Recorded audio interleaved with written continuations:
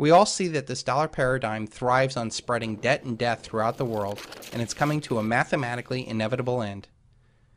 This is going to be the single largest event in human history with the largest wealth transfer ever. There will not be one single person on earth that their lives are not dramatically affected by this single event. This is going to be a horrible event for most of the people out there, with the loss of entire life savings, the inevitable riots, starvation, and wars. I can also tell you that it's not going to be that way for everyone and everywhere. I wrote an article called "The Meek Shall Inherit the Earth," because after doing 80 one-on-one personal strategy sessions in a week and a half, I saw the awesome quality of the people that we've attracted with our message, and that this is something very special we need to do something with. I strongly believe that this group is going to create generational wealth, not only in terms of silver, but being fully aware and totally free. In order to take this to the next level, we have to build a real community and have an exit strategy. In order for us to move forward, I cannot keep spending my time trying to wake people up. I need to work with those that are awake and start building something strong. Strong enough to build a new paradigm off of. The ultimate exit strategy. The idea behind this project is that we can create a new paradigm, one that reflects our highest and best self.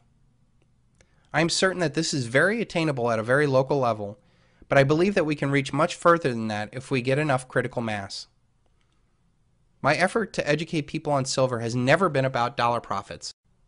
I have always been focused on the end of the dollar paradigm and having real tangible wealth to survive and thrive the single largest event in human history, the mathematically inevitable collapse of the dollar. I believe that when this event happens, we will see two very different Americas when the dollar collapses.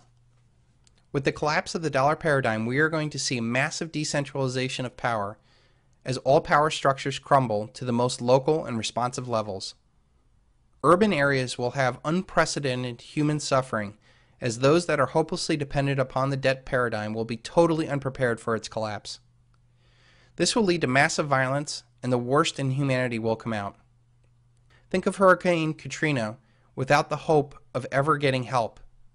Most of these cities will eventually be brought under some sort of fascist police state, as mayors like Mike Bloomberg and Rahm Emanuel will no doubt bring down the heavy collectivist hand to restore order to their little kingdom.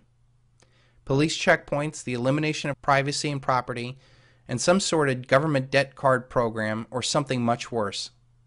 The rest of the country is going to be hurt also, but the reaction is going to be much, much different.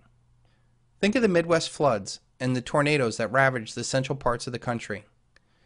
You do not hear about mass shootings or looting. No, it was always marked by neighbor helping neighbor. There will be parts of this country that will quickly adapt and go to the opposite route of the collectivists in the urban areas. We are already seeing 13 states proposing gold and silver legal tender laws. Colorado, Georgia, Montana, Missouri, Indiana, Iowa, New Hampshire, Oklahoma, South Carolina, Tennessee, Utah, Vermont, and Washington.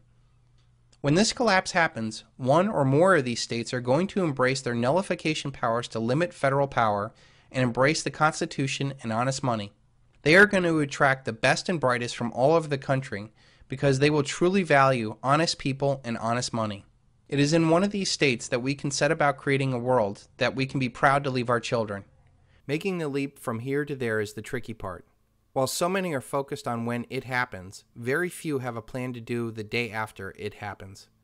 I thought long and hard about what to do, and I came up with the ultimate exit strategy. Inside the Silver Shield report, we're about to get very serious about establishing a bug-out community.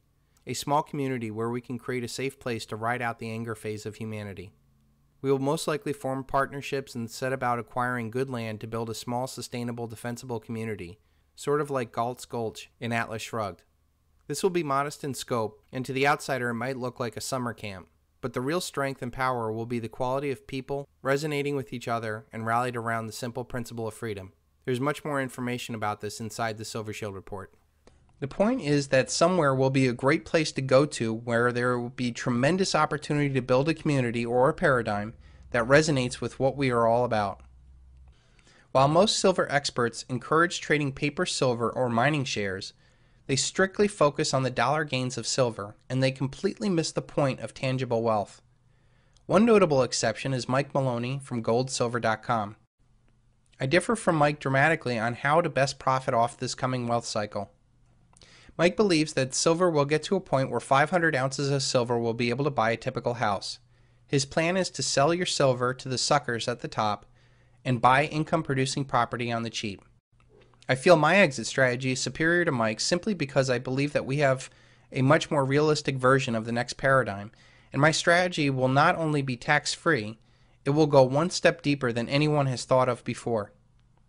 Let me just say that I do respect Mike Maloney and all of his hard work in educating society about the merits of silver, and I'm quite sure that neither Mike nor I would be so hard-nosed about our current exit strategy that we would not change if the reality was different for both of us. That being said, I would like to offer a different point of view based off of my incredible amount of research I put into the Sons of Liberty Academy. I first reject the idea that silver is going to bubble top and that you're going to have to sell to the quote-unquote suckers. Even using the term selling to suckers suggests the greater fool theory of investing, and nothing could be further from the truth. Humanity will be forced to see the root cause of this dramatic and global consequences of the largest human event in history, with the collapse of the world's economy. This event will scar humanity, and they will not fall for another debt-based Ponzi scheme very easily.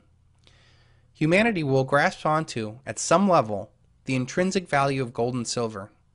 Maybe not the world over, but certainly in the 13 states that we're already looking towards gold and silver as legal tender.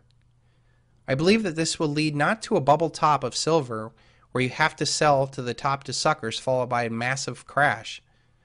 We will see a new paradigm where things will be measured not in terms of dollars, but in terms of ounces, simply because the dollar will not exist. I do agree that there will be a time, relatively speaking, income-producing property will be very cheap compared to silver, and I certainly plan on investing in property when the time is right. But how to best go about doing it, here again, I differ from Mike. I will never forget that silver is money and ultimately why I'm working. If we are going to have a new paradigm where the rest of the world values silver, why would I simply sell my silver to buy income-producing assets? First of all, I am sure that it will be a taxable event to sell the silver. This leads to an immediate loss on the investment capital available to deploy. Who knows what kind of windfall profit tax we might also be exposed to, but even in a tax environment that is good, why give up your silver? Before I continue, let me tell you a story about a boy named Conrad.